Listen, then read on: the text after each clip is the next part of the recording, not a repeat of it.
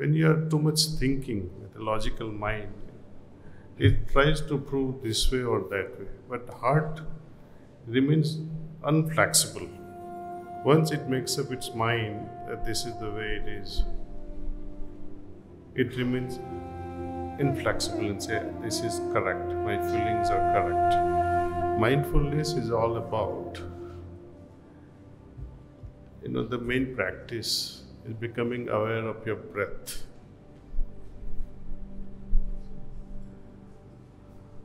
Heartfulness is all about your feelings, how you feel about those situations.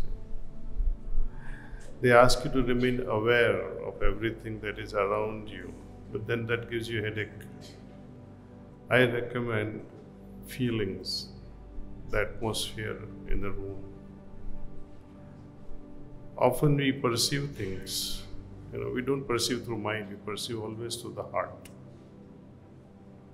Mind always takes us away and tries to justify our opinion or somebody else's opinion.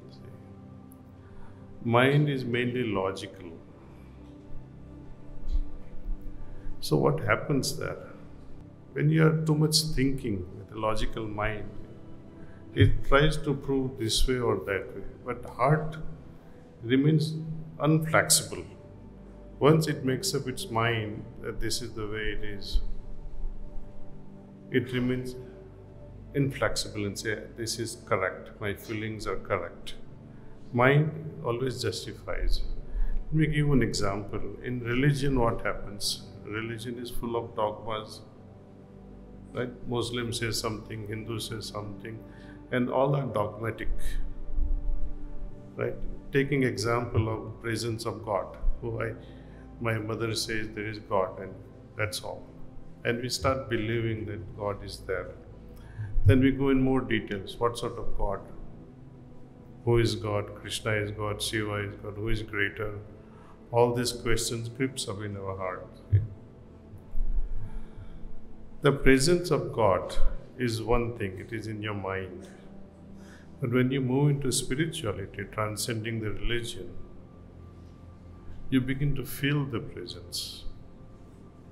So there is a difference. In religion, there is dogmatic emphasis on the presence. We say you got to feel the presence in your heart. Don't think about it. You can think, but ultimately you'll have to come to this aspect of feeling. And will that be all right? It's a journey from thought, which is here, to the feelings. Let us say if you've been a guest to a very wealthy person's house, where you spend 3 months together and enjoy that great hospitality. After 3 months you go home, you recollect beautiful things that you had enjoyed. Then things can, that experience was great, but becoming would have been better. Right?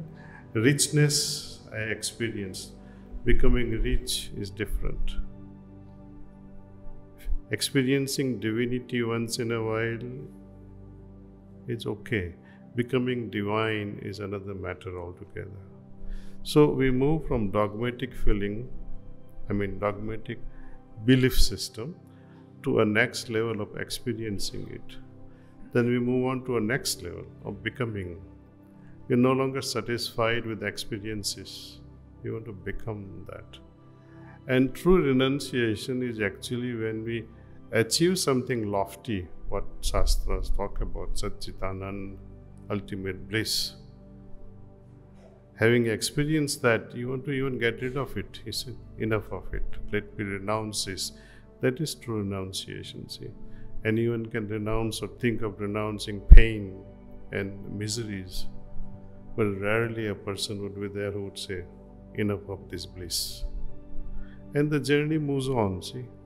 So mindfulness, it's okay in the beginning, but we must strive towards feeling and the next step of becoming, see.